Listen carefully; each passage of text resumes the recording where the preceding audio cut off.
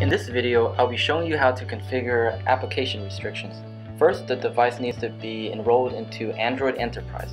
This can be done through SureMDM in either COSU mode or BYOD. We'll start by preparing our SureMDM account for Android Enterprise. Click on Profile, then click Enroll Android Enterprise. Once you click Android Enterprise, be sure that Enroll using your Gmail account is selected. Then click Enroll. After you click Complete Signup, you will be navigated back to SureMDM's profile page. Now in Profiles, click AFW Apps, then click Login to Google Play for Work. From here, you can select the desired application. Click Approve, then Approve again. Then save it.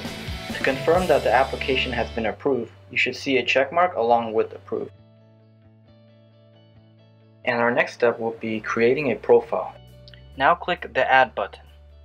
Swipe Use AFW if available.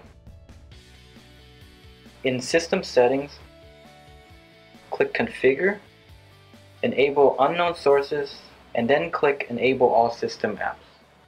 Followed by Application Policy. Click Configure, then click Add again, click Play for Work, search for the application. Be sure to click Refresh if the application is not shown. Now select the application, and then click Next. Click Next. Click Next again. Now we have restrictions that are available for configuration. Now click Finish. Be sure to add a profile name before you save.